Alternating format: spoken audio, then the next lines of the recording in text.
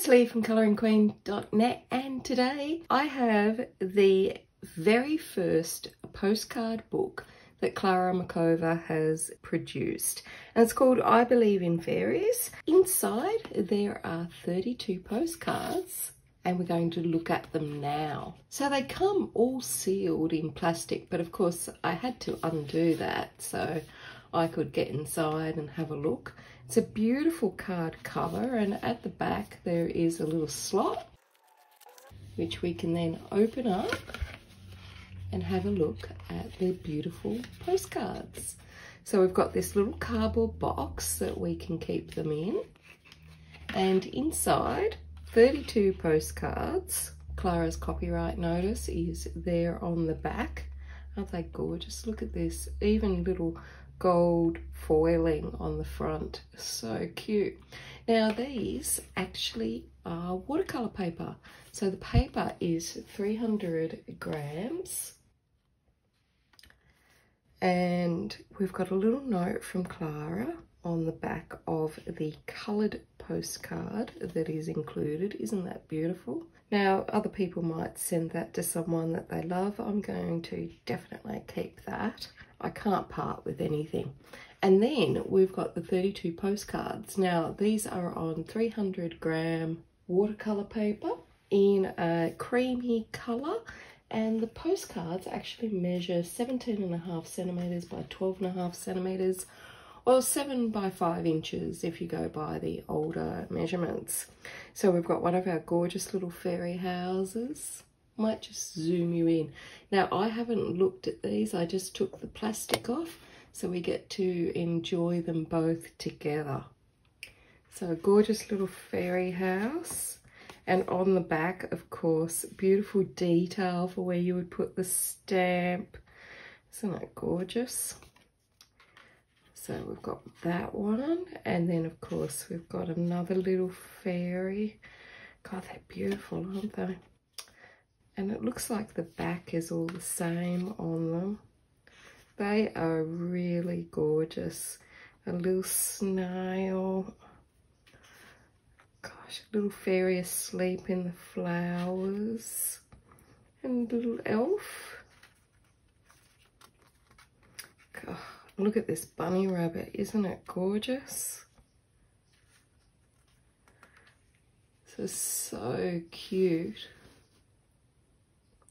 Another gorgeous little fairy, and this is our coloured postcard, so we can colour that one in as well.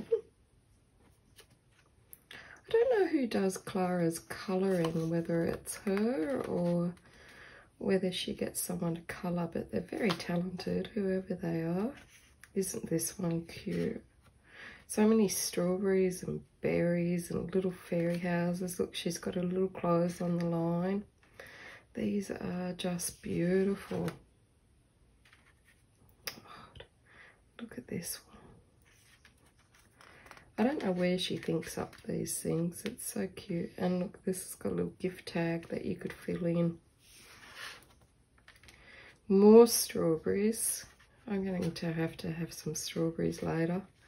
Some beautiful blueberries by the looks of it. So the unicorn eats blueberries. Cupcakes. I tell you what, with all these sweets and fruits on here, I'm getting really hungry. And also, they're all so cute. I don't know which one to colour in. They're just gorgeous, aren't they?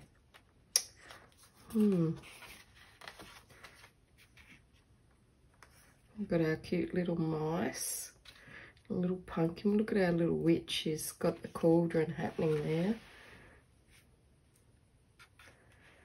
Gosh, they're all gorgeous. See, this is why we wait for Klara's books, why she doesn't produce them, you know, every few months. We wait a year just to get these beautiful pieces of magic. Aren't they lovely? Look at the kitty cats. I really don't know which one to colour. This is a good one for Christmas. if you could bear to part with it and give it to somebody. I couldn't. And these cards are really thick. It's really thick card. It's 300 gram watercolor paper, and it's very thick. It's smooth, but it's really sturdy. Aren't they cute? Oh, look at this. Look at all the gifts and the stockings. Oh, so many beautiful Christmas ones here. But that little mouse, he's exhausted himself, probably eating too much. And look, how beautiful.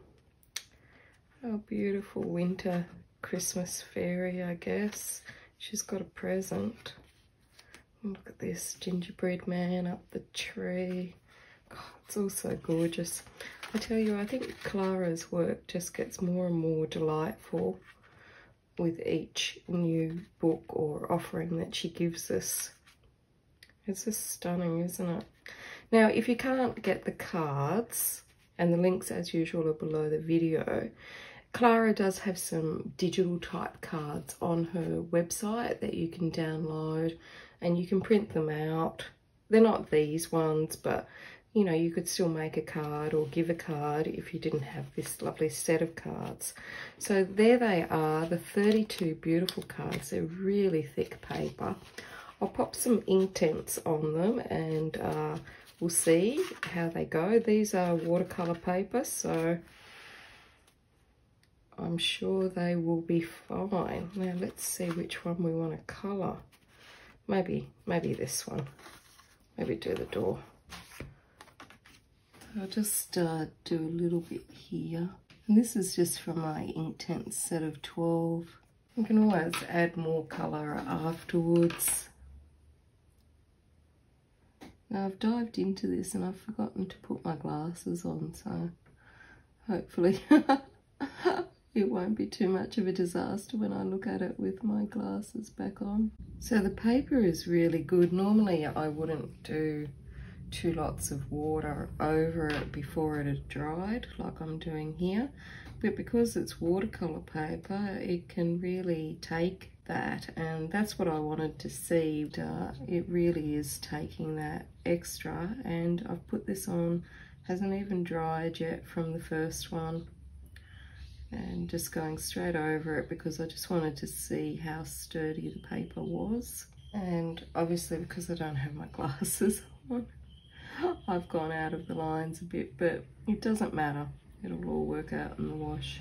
So it's really good paper, and the Inktense is going on it so well. And so if the Inktense goes on it, your other watercolor products should be just fine. Now there's no tester card, so if you're not sure, then just you know, try in the corner of a card or something like that, because there's no sort of spare to use as like a little tester to see which of your products might work the best with them. But the Inktense is going on just fine. There we have it, 2 coats of Inktense, not a mark on the other side. There's no damage or peeling, so it's definitely watercolor paper. So that's it from me. And until next time, stay safe and happy colouring.